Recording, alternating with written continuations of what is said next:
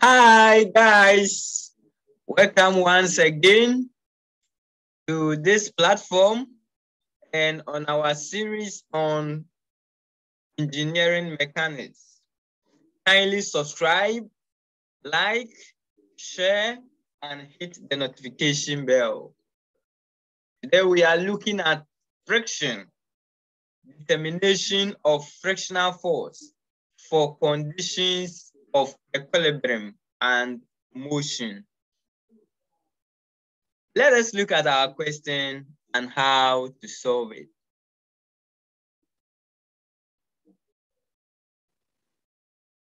In the diagram below, the magnitude of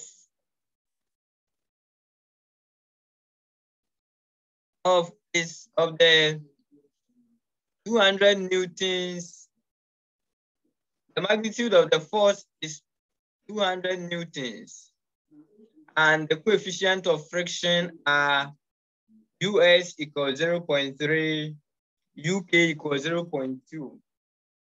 Determine A, if the block is in equilibrium. B, the magnitude and direction of the frictional force. Let's look at how to solve this question. Good. Now we have been given this question and we have been told that the magnitude of the force P, this force P is 200 newtons. And we are asked to determine whether the body is in equilibrium and determine the frictional force. This question is on determination of the state of the body, whether it is in equilibrium or it is in motion. Therefore, anytime you get a question like this, the first thing you need to do is to draw your free body diagram. Let's see how to draw a free body diagram. This is the body, it is inclined. This is the inclination. And then this is our object, the block. The block is here. This is our block. And then the weight of the block is giving us 150 newtons. 150 newtons. And the whole thing is inclined at an angle of 20 degrees. So this is 20 degrees. This is 20 degrees.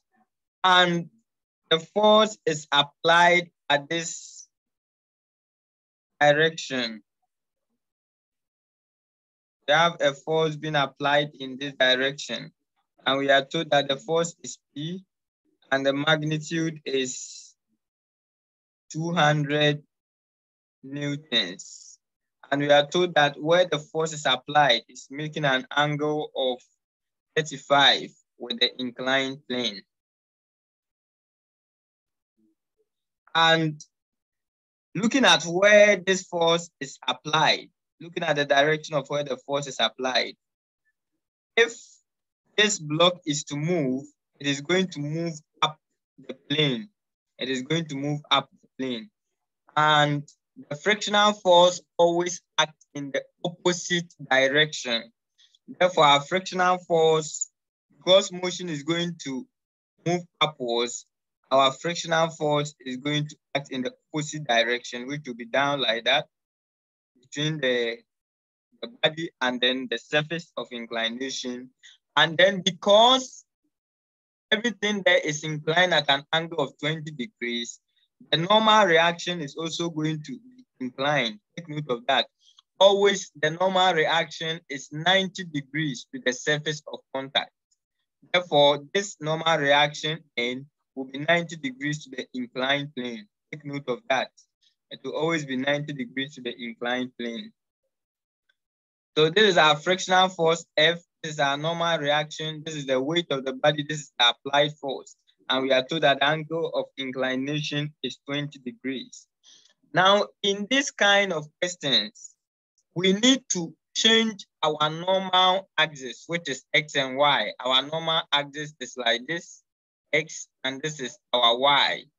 But you can see, because of the inclination, for us to make work easier for ourselves, we need to change our axis and take it that now we are going to take the inclined plane as our x-axis. We are going to take the inclined plane as our x-axis. So this will be our x-axis. And when we are moving down here, it's going to be positive. When we are moving this direction, it's going to be negative. And don't forget that the x and the y axis are always 90 degrees to each other.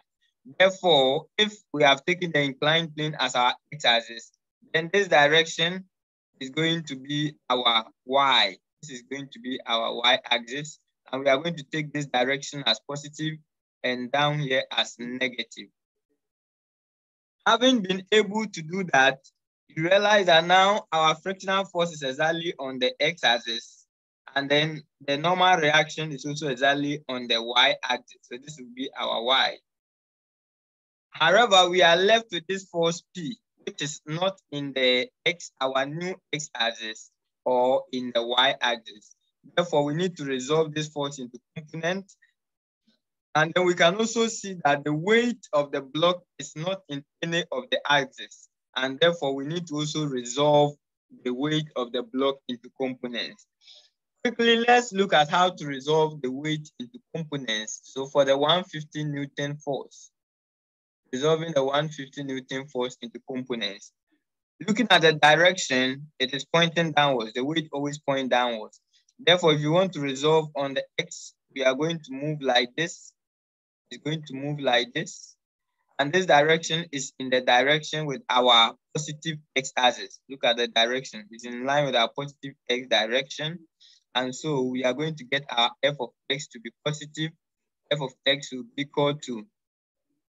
And because everything is inclined at an angle of 20 degrees, it means that here, the inclination of this force to the y-axis will also be equal to 20 degrees. To be equivalent to the angle of inclination for the plane. So the angle here will also be 20 degrees. Take note of that. But this angle is the angle the force makes with the y-axis. So this inclination is also going to be 20 degrees. And from there, you can see that the 20 degrees angle is facing our x-axis. Therefore, our x component is going to be, and we have stated that it is moving the direction with our positive axis. Therefore, it's going to be 150 sine 20. Now, from here, you can also see that if you want to, this is the starting point, and look at the direction of the force. This is our ending point. Therefore, from here, we are going to move down. We are going to move down like this. And from there, look at the direction. We are moving down. We said that anytime you are coming down, it's negative on the y. Therefore, our y component is going to be 150. And the angle is now adjacent to our y component. And therefore, we are going to get 150 cos 20. So this is going to give us 51.3. This is also going to give us 141 newtons. And we also need to resolve this force P into x and y components.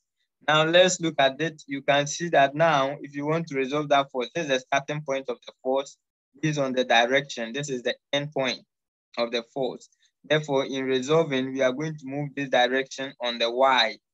And this direction on the y, because you are coming down, we said that it's going to be negative.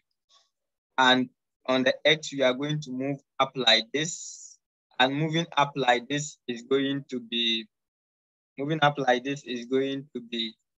negative also for x, because we said that when we are coming down this way, it's positive for x. Therefore, for us, moving this direction is going to be negative. Therefore, both x for the 200 force, both x and y is going to be negative. And therefore, our f of x is going to be negative 200 you can see that our S component is adjacent to the angle 30. Therefore, we are going to get 200 cos 35. And then our f of y, you have already stated that it's also coming down negative, which will give us negative 200 sine 35. Once we have been able to do that, now we can apply our conditions. Anytime you are working on friction to determine whether the body is in equilibrium or not, there are three conditions which exist. The first condition is in equilibrium. If your block or your body is in equilibrium, then we are going to use our equilibrium conditions, which is sum of f of x is equal to 0, sum of f of y is equal to 0, and sum of moment is equal to 0 to determine the frictional force and the normal reaction. And the case number 2 is when we are in motion. When you are in motion, then you cannot use the equations of equilibrium to determine the frictional force. However, you need to determine the frictional force from this formula, Fa is equal to UKN. And then the third one is when you are in pending motion. And when you are in pending motion, then in that case, you are getting the maximum frictional force. And the maximum frictional force is equal to UXN. Therefore, in this case, in the question, we were asked to determine whether the body was in equilibrium or not. Anytime you are given such questions, you assume equilibrium conditions. And once you are done with the equilibrium conditions, you calculate your frictional force and your normal reaction. You check whether your condition was right or not using this formula down here. Therefore, let's assume equilibrium conditions and determine our frictional force and our normal reaction. So the frictional force, we are assuming on the x-axis, we can see that sum of x is equal to 0, and our direction is like this. Anytime you are coming down like this, it's positive. Therefore, our frictional force, you have our frictional force coming down. So the frictional force will be positive, F. And then we have the S component for the force P. The S component for the force P was negative 200 cos 35, which is negative 163.8. And then the Y component for that force is negative 114.7. So from here, we can say that the S component for our force P was negative 163.8. And then our S component for our force, our weight, which is 150, was 51.3. And everything will be equal to 0. From there, our F will be equal to 112.2.5 newtons. And then we can also use sum of F of Y equals 0. And we are zooming upwards to be positive, this direction to be positive. Therefore, we have our normal reaction moving upwards, and therefore it's going to be positive. So we have N, and then we have our Y component for the 200 Newton force coming down, which we said that is going to be negative. So it's going to be negative 114.7. And then we have the Y component for our weight. That was also coming down like that. And so it's going to give us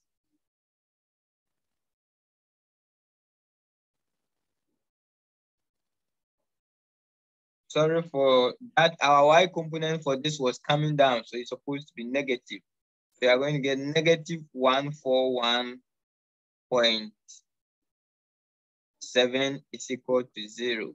And from there, our N will be equal to 255.7 newtons. Once you have been able to calculate our frictional force and the normal reaction from the equilibrium conditions, now what we need to do is to verify whether our assumption that the body was in equilibrium is true or not. And how do you verify that? You verify that by using the maximum frictional force, which is Fm is equal to USN. So from the question, we have been given US as 0.3. So you have 0.3 times our normal reaction, which is 255.7. So from there, we are getting our maximum frictional force to be equal to 76.7 newtons. Now, after you have calculated the maximum frictional force, if the maximum frictional force is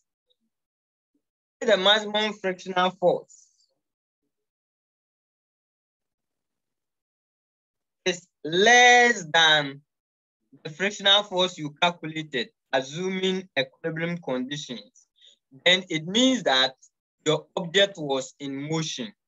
So take note of that. Number one, if Fm is less than F you have calculated, assuming equilibrium, then it means that our body was in motion. And number two, if Fm is greater than F, then it means that our body is in equilibrium. It's in equilibrium. These are the two conditions.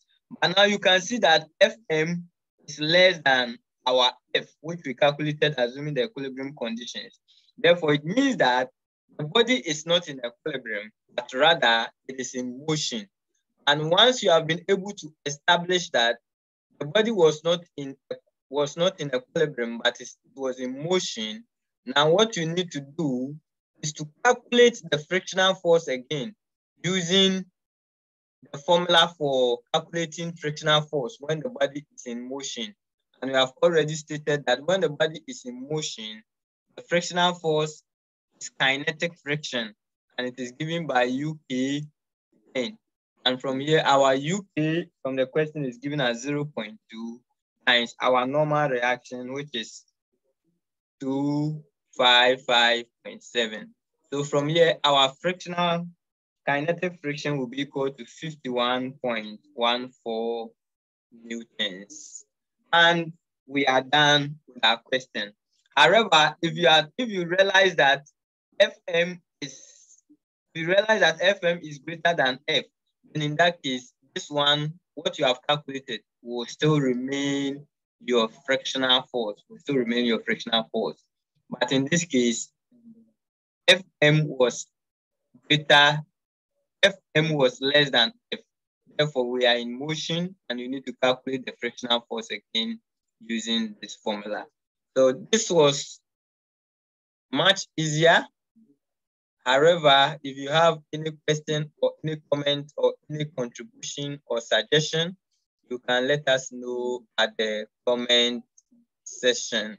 Once again, we are very grateful for having you with us and staying in touch with us all this while in this series.